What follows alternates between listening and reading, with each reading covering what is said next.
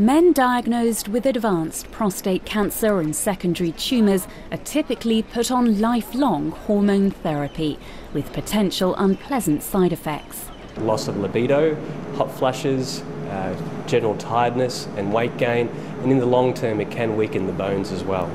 A clinical trial at Melbourne's Peter Mac Cancer Centre has found such testosterone-blocking treatments could be avoided. 33 patients with secondary cancers were given a focused dose of radiotherapy to each tumour. They were then monitored for 2 years. Close to half of the patients didn't need hormone therapy at 2 years, and in over a third of patients, the cancer didn't progress. So from here we have some early and exciting results to be able to say that it's safe and it's feasible and that it is effective for the tumour spots that we treated. So 93% of the tumours that were treated were controlled with the radiotherapy.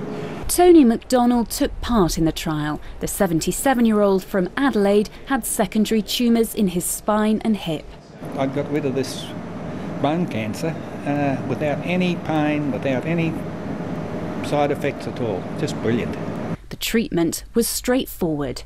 The treatment here just consisted of getting on that machine and then finding out where these cancers were and zapping them. The results amazing. And the third time when I came back, another doctor actually had a look at the scans and he said, well, he asked me where it was because it had disappeared completely.